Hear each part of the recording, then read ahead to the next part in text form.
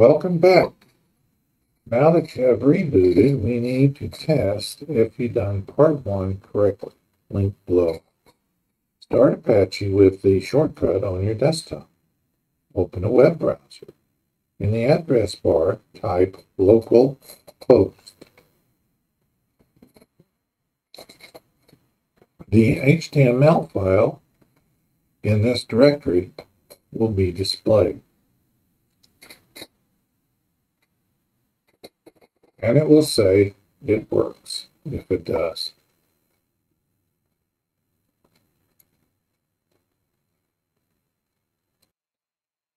We need a CGI script to execute.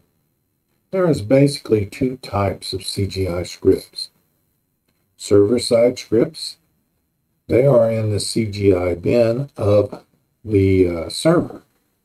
And client-side scripts, they are executed on the client's computer, and both. Part is on the client and part is on the server. We're going to create a server-side script in Perl. To do this, we need to download and install Perl. Now we need to go to ActiveState.com products and download and then install Active Perl. Link below. This will send us to this page. Under Products, we have Perl. Then we want to download this installer right here. And we'll install a Active Perl. And we have Typical and Compact, or Complete rather.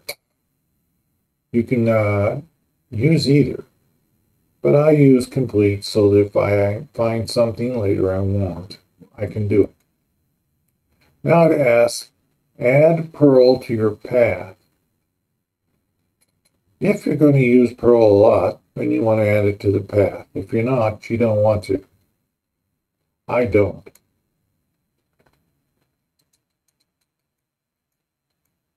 This will create a directory in the C drive called Perl 64 or Perl 32, depending on which one of the operating systems you have. Now we need to create a Perl script.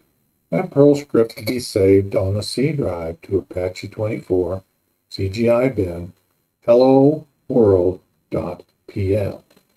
So open your notepad and we're going to type in some lines.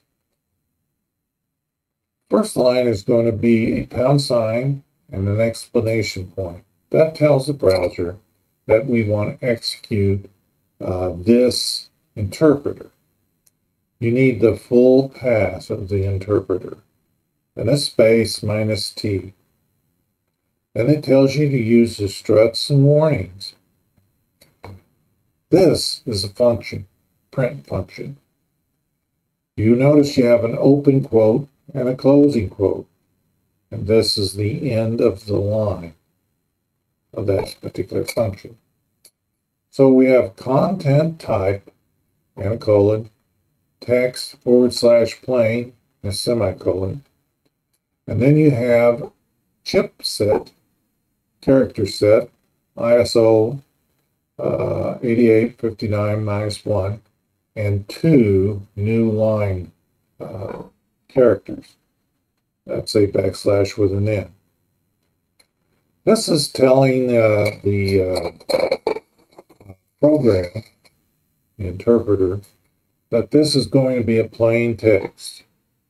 Actually tells the web browser that this is a plain text file. And to use this character set. This character set's in all of the browsers. Then we have print, hello world, and of course the 2 new line statements in the end of the string and the end of the function. So type this all up and save it as hello world.pl inside of this directory right here. Now we need to edit the HTML file, the index HTML file. It's found here. And it looks like this. Between the greater than and the less than sign after body, press enter a couple of times. And between the greater than and less than sign, just before body, press enter 4 times. Now this opens up our file. And we're going to add something to it. We're going to add this line right here.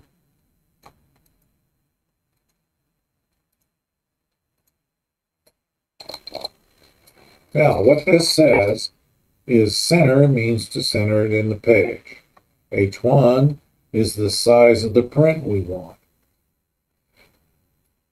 Now here we have form.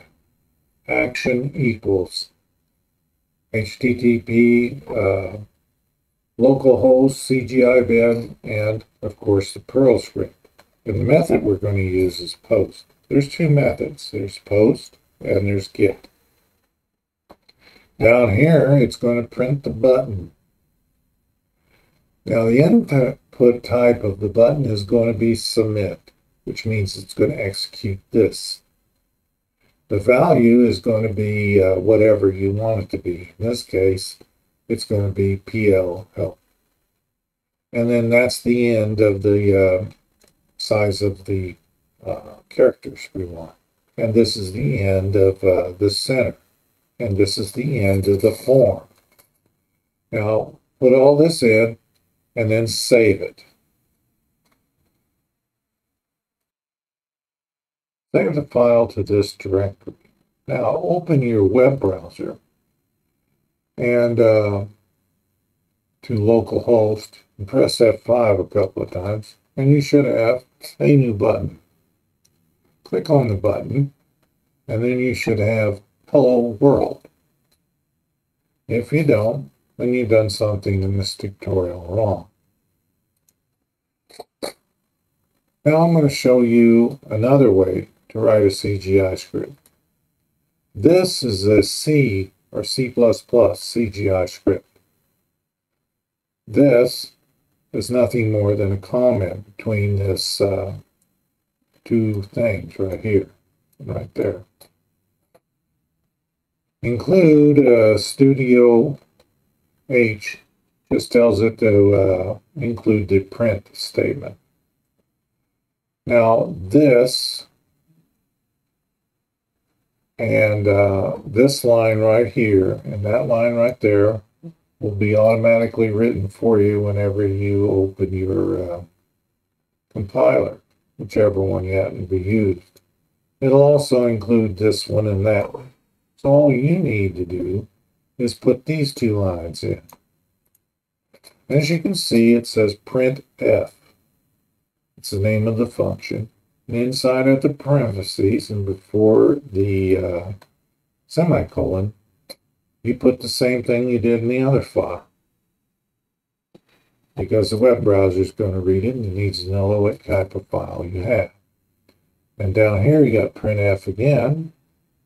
And you have Hello World with the 2 new lines. Now the difference in these, oh yes, and you also, this will, when you compile this will compile it to an executable. You can change the exe to .cgi if you want to put it in your bin directory. This will do exactly the same thing as the other one did. The difference is that this compiles your CGI script. What that means is it makes it native to your operating system. So it's faster. You don't have an interpreter to mess with. This is just a couple of ways you can do it. Also, I forgot that also, if you compile to a C or C++ or Pascal or one of the other compilers, then you won't need to have an interpreter because it's native to your operating system. Thank you for your time. You can go to my website and look at CGI scripts a little bit more if you like.